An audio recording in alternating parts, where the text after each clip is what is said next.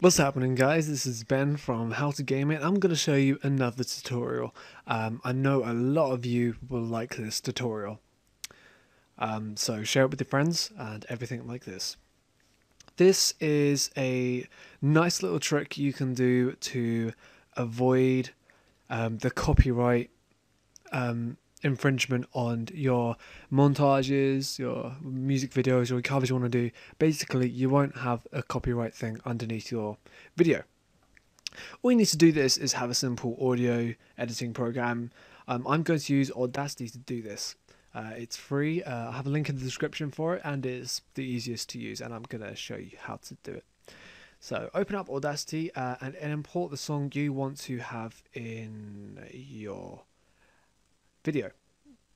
I'm just going to import an instrumental, and I'm going to import the Umbrella instrumental.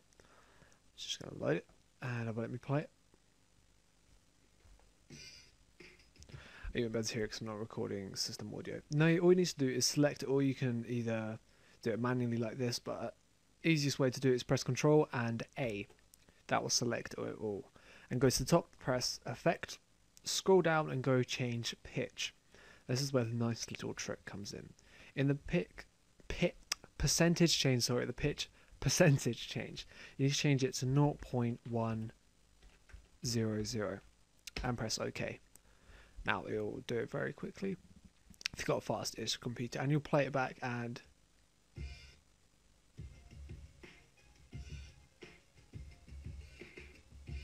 it will sound pretty much no different. You won't be able to tell the difference.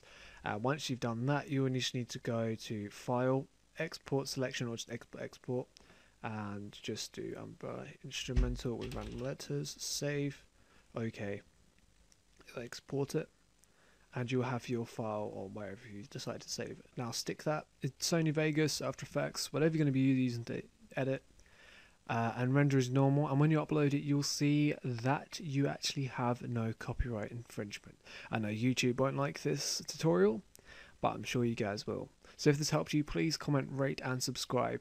Cheers guys, take care.